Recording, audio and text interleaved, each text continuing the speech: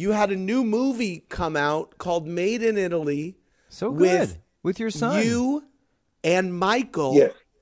Yes. And this is, I'm so looking forward to seeing this. I have not seen it yet, and I'm going to watch it on Apple.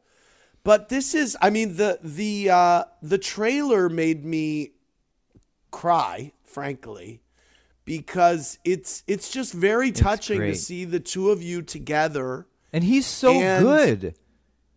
You know, he's I'm very proud of him, Andy. I'm not going to blow smoke up his anus or anything, but he does have a presence, Michael. He really does. And the subject matter is very close to home, you know, and that we, you know, losing my wife, Michael losing his mother, and that is part of the story of Made in Italy.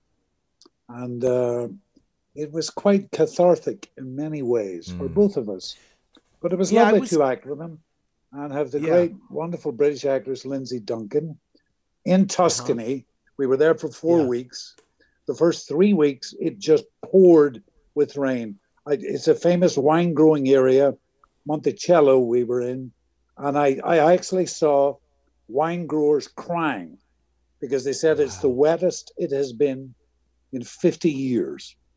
Finally, on the last week, we got like 4 days of that beautiful Tuscan sunshine. We needed a couple of sunrises and sunsets. So the movie gods came to our help in the last week, which was great. Wow. Well, I was going to ask you, and I haven't discussed this with you offline, but, you know, the movie is about a father and a son, and you live in the UK and you return to Italy with your estranged son to make a quick sale of the house that you inherited from your late wife. I mean, yes, there are so many obviously overlaps between your real life and this movie that it also seems like a painful place to go back to. I mean, was it intense for you at all, or did it open up a lot of conversation between you and Michael about Tosh and about what happened? It did and it didn't, Andy. When I first read it, I literally got a as if someone had just grabbed my gut and just twisted it. Yeah. And it was quite scary. And I have an English agent, and she had sent it over, Sue Latimer, she's called, lovely lady. And she said, listen, Liam, have a look at this.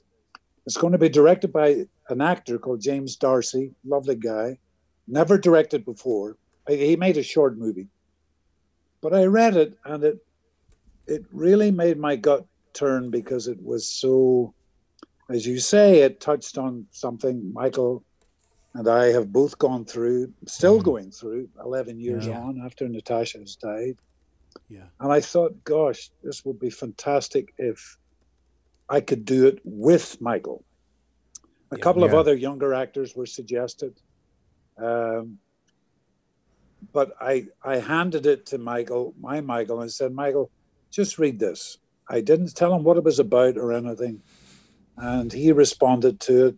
He sort of looked at me after he read it, and I looked at him and I said, look, what do you think? Do you want to, should we try and go through this together and see what happens? And he agreed. And yes, Andy, it does. Of course, it touches on very, very delicate stuff. But, you know, sometimes, you see, that's the wonderful thing about sometimes in art, and you can explore stuff, and it's kind of safe, especially with a film.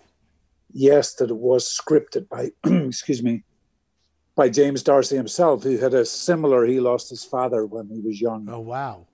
So we were all kind of in this together, you know. Yeah. And it's brave of you guys to do. It was great. Know? Yeah. It was and also, great. I mean, the fact that you're actors and it's your job to not the right process word, emotions, you know, is it I was guess, the cathartic secret. in lots of ways. It really was.